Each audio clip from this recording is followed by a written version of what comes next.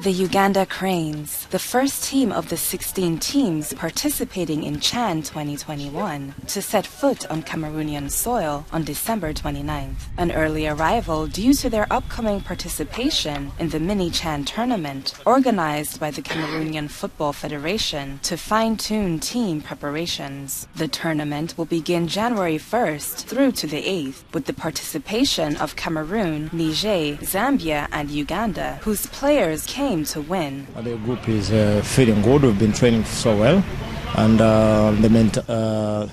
the mentality in the team is we are here to win and go back home with victory. Yeah, and we're happy to be in Cameroon finally. Yeah. Uganda is in Pool C, which will play in Douala at the Bepanda Omnisport Stadium and includes big competition like Morocco, Togo and Rwanda. The team's coach is confident that the young and ambitious Ugandan players will make it to the finals. We're in a tough group, football from all around Africa in terms of a derby with Rwanda to begin with. Obviously the champions, Morocco and Togo, will present, a new challenge for the tournament. But, we go in confident.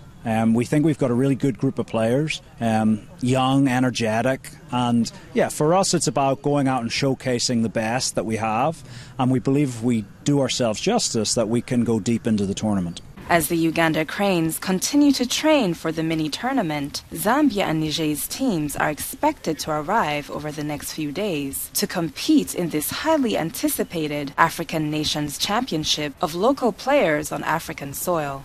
The Ugandan team is the first to set foot on Cameroonian soil in preparation for CHAN 2021, which starts on January 16th. The players have already taken their quarters in Yaoundé and began training sessions in preparation for their participation in the mini-CHAN tournament, which will begin on January 1st. From Yaoundé for African News.